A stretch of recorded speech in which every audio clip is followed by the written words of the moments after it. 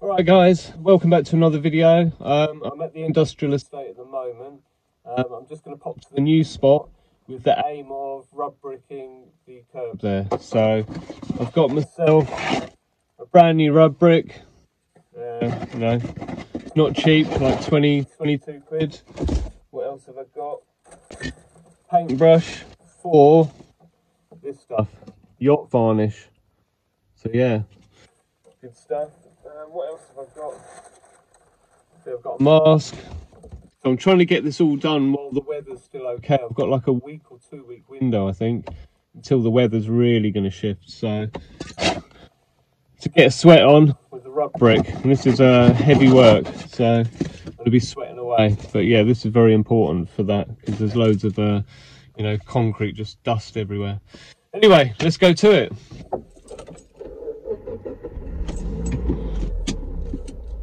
My phone's bound to slip out of the holder there.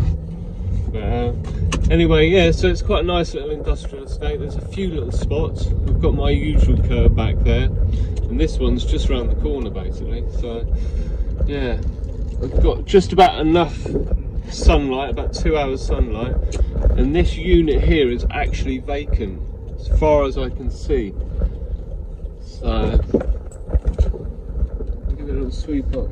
Maybe not. There's a caravan here at the end. I hope there's nobody living there. There might be. Might be someone's living here deal.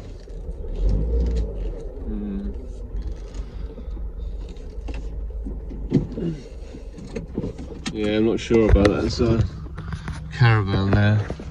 Maybe there's someone living here now.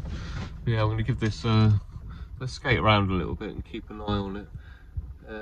None of the roof outlets are open.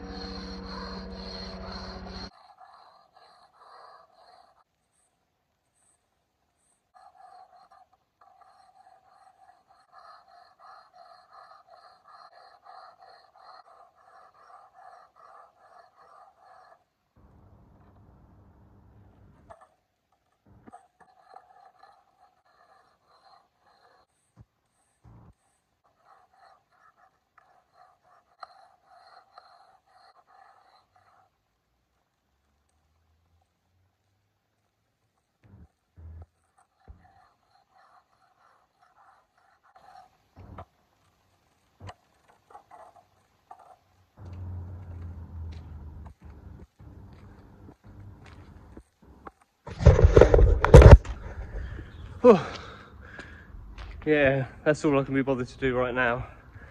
So many is that? 1, 2, 3, 4, 5. That's good to go. I'll show you what the problems are, because as with any curb, it's pretty much impossible to find a perfect one, I think. So yeah, I'll show you the troubles. So we're all good here. Yeah, just a bit of a fill here, that's fine. A little bit of a divot here, might be all right. It's a bit rougher here as well, I'm going to have to do that a bit more.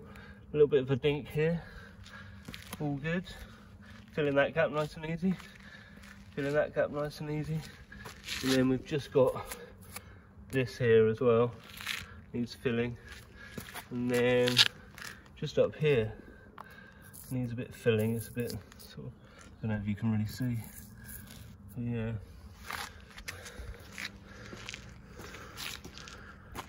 Yeah, the other thing with this spot is, there's a nice bright light there, but I'm not using that area. It's a bit darker here, but 2 lights there, but not one there, which would have been good because, I don't know. So I've done from there all the way up to there.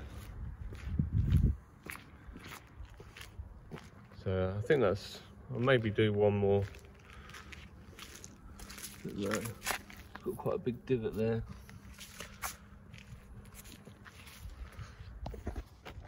In the end, I decided to rub brick more of it, make it a really long section. And I also came back a couple of times to rub brick the whole length again. So I probably rub bricked it about 3 times to get it extra smooth. Yeah, and also I got loads of the moss off, cleared it up here as you can see. Yeah, just decided to have a little skate before I went home. The floor's quite smooth here, you know, for me. Just having a go at these sort of foot plant 180s. So yeah, really enjoyed having a go at these.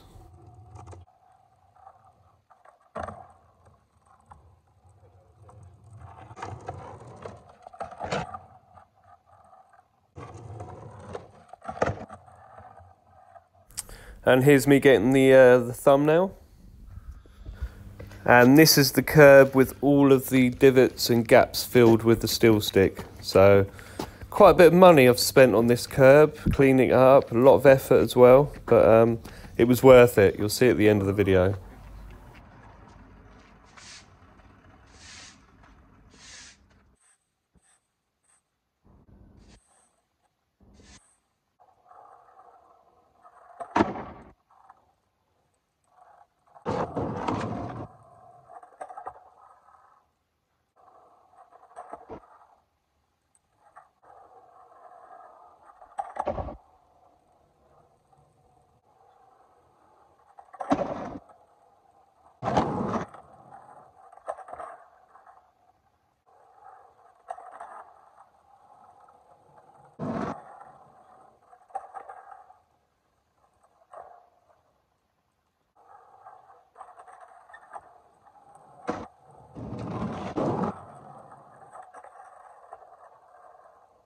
And here it is finished. I put 2 coats of the yacht varnish on and waxed the hell out of it.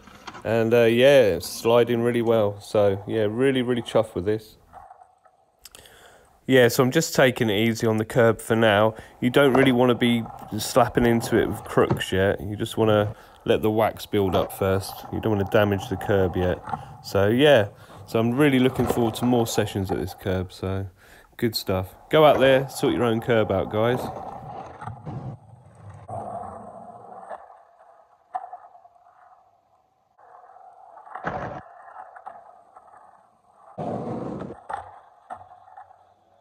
Yeah, so really happy to have found this spot and really happy to be able to do it properly this time. You know, obviously you make mistakes in the past and you just learn as you make mistakes. So that being that I rub bricked it really thoroughly about 3 times.